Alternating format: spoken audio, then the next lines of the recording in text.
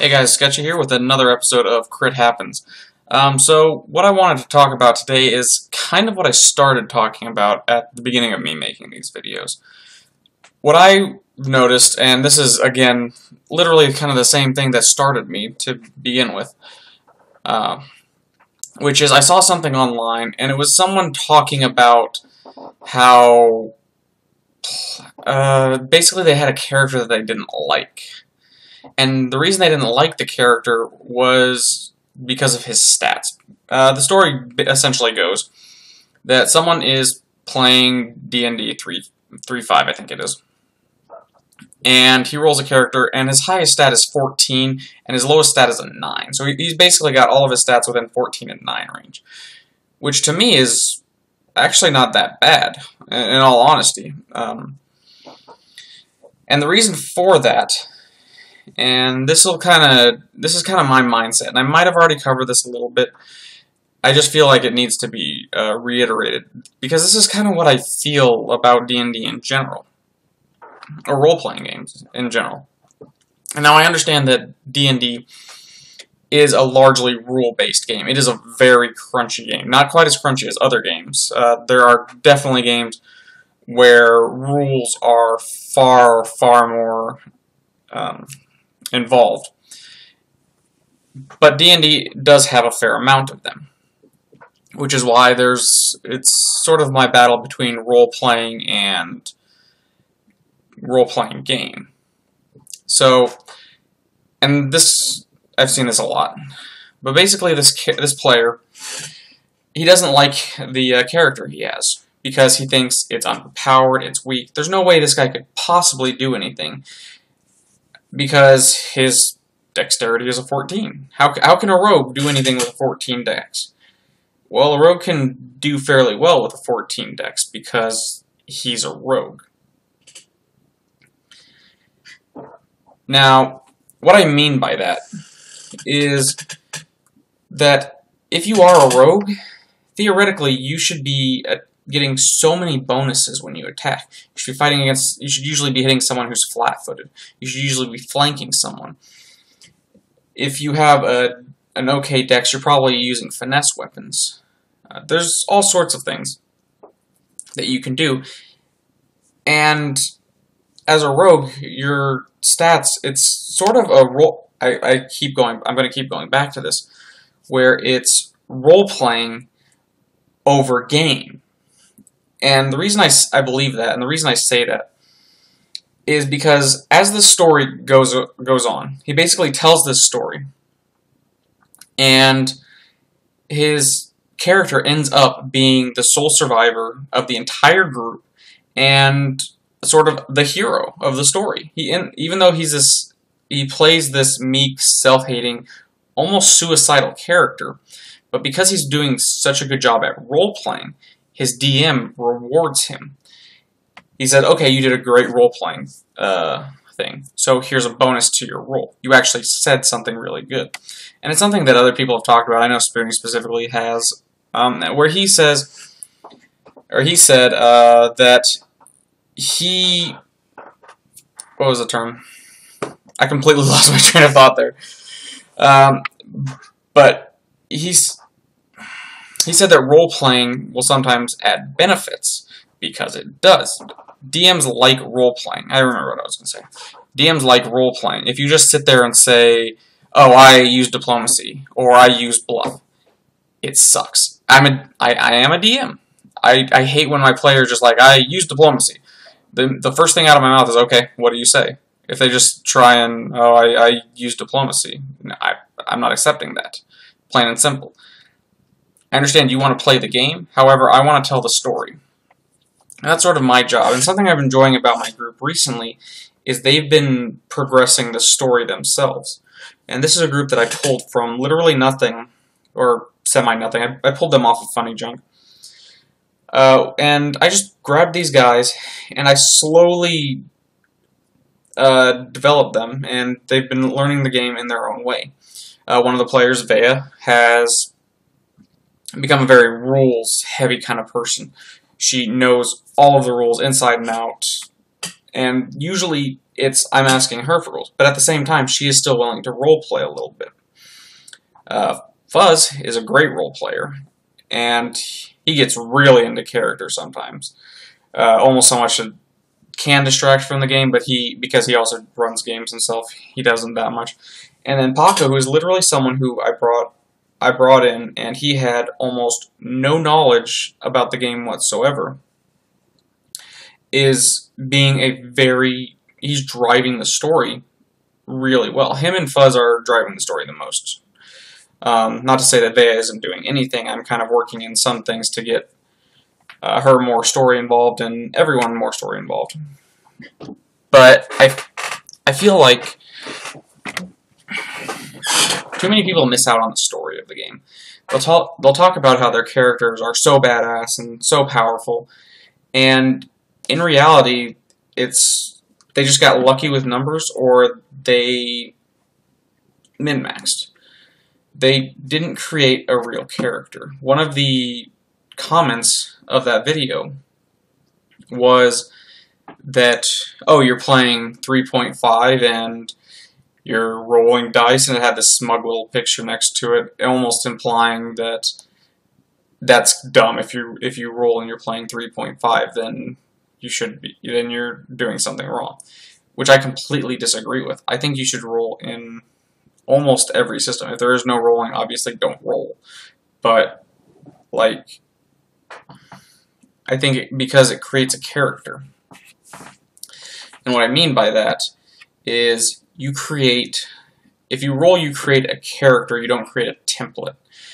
If you're just going off of the list, and this is a problem I have with 5th edition actually, is it basically tells you, it gives you a character. It says, okay, here's your character. There's a few minor tweaks and a few minor things you can specify, but for martial classes, mages do have a little bit more variety because they can pick spells.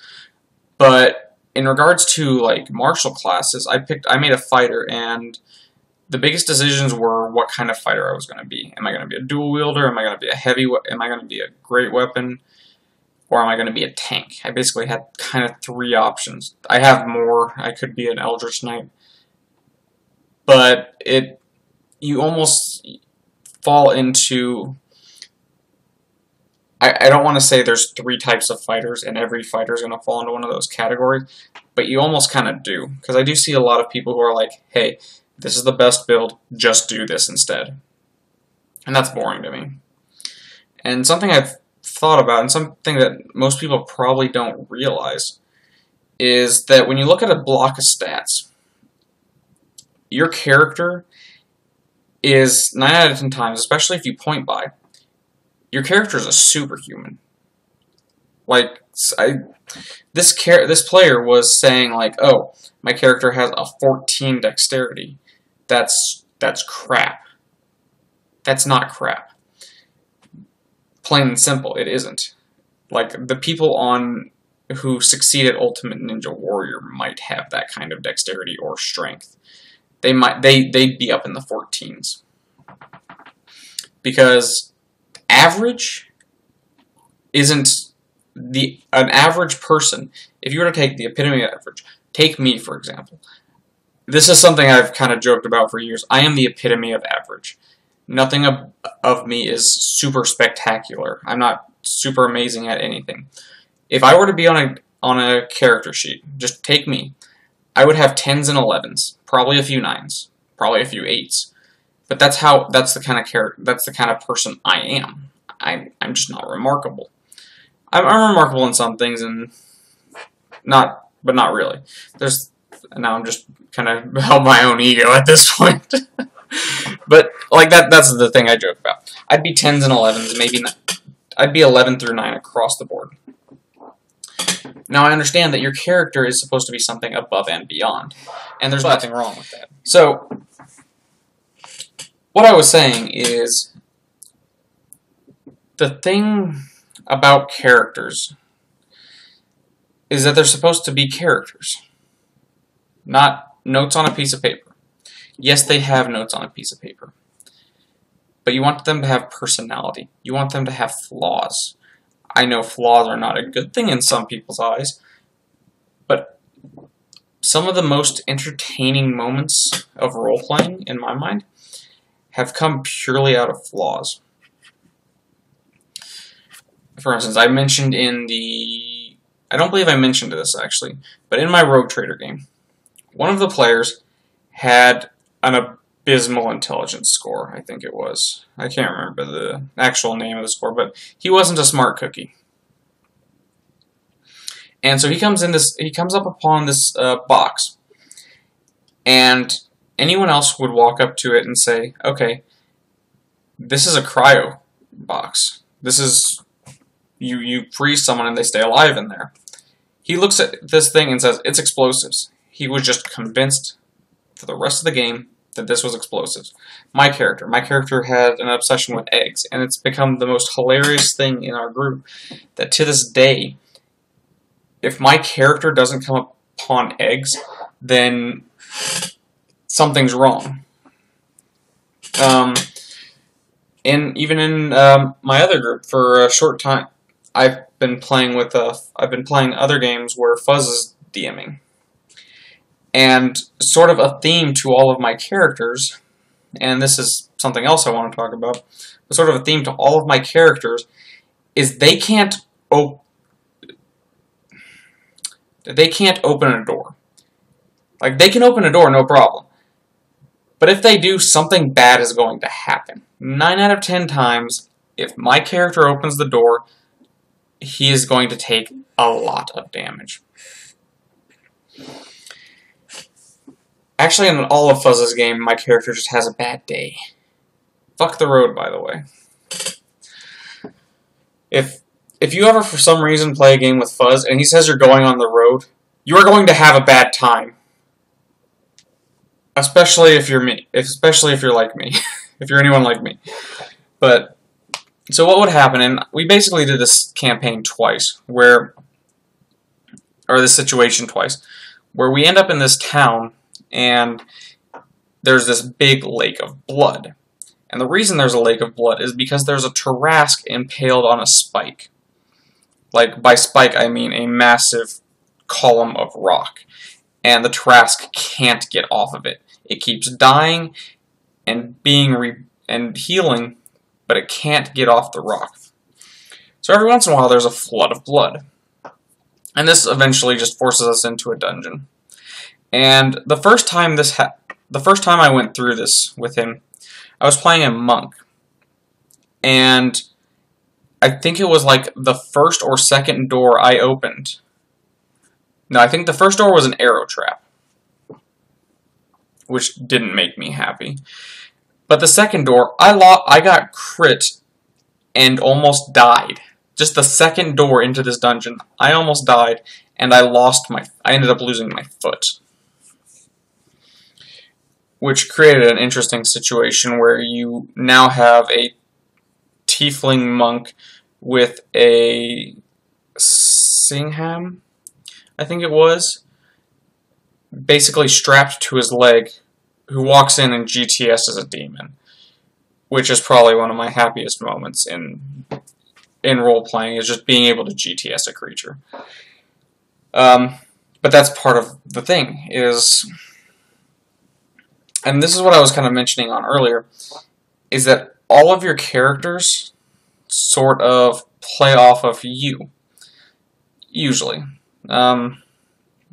Your character is going to have a tendency to be you, and even if it's a fraction, a part of you always should, in my mind, unless you're like really good at acting and you can just completely, okay, I am this kind of person naturally, but I'm going to be someone completely different for a day, and not just like gender, because some people are just like, oh, I'm a girl, so that's a completely different person now. I won't believe that. But I'm kind of going off on tangents right now and just giving my opinions on shit, which I guess is what I'm here for. But trying to get positioned here. Yeah, I think at this point I'm just rambling, and I'm just all over the place. So let you shine through your character just a little bit, But at the same time, play a character. Play someone off the wall. Play someone different. In my Monday night group, we have an emo gnome bard who is an insult comic. We have, I think it's like Gregory the Green or Gary the Green or something along those lines, who's just this old, out of his mind mage. And then we have my character, who I decided to play female this time around, just for fun, named Aria Mersai. And honestly, I basically took me and boobs and a vagina. That's my character now. And it's just to sort of, just to kind of play a different character to a minute degree. Even if it's going to be essentially kind of me to a degree, it is going to be a different perspective because it's a female. So my friends who are guys, who are playing guys, are going to react to the character as a female. And that's good. That's what's supposed to happen. You're supposed to react as the character. You're not supposed to say, okay, you're a guy, I'm a guy, your character's a girl, but I'm going to treat you as you. Roleplay. Plain and simple. I am meandering about. Rambling on. But yeah. Roleplay. It's the funnest part of role-playing games. If you aren't doing that, there's simulations. There's plenty of those.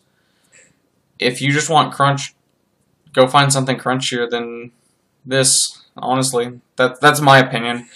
I know everyone's gonna play the game they want to play, and for the reasons they want to play it. Maybe because it's super easily min-maxed, maybe because they just like the setting, or it's just the only game they know. But I think if more people just played, just role-played a little bit, there'd be a lot less arguments, honestly.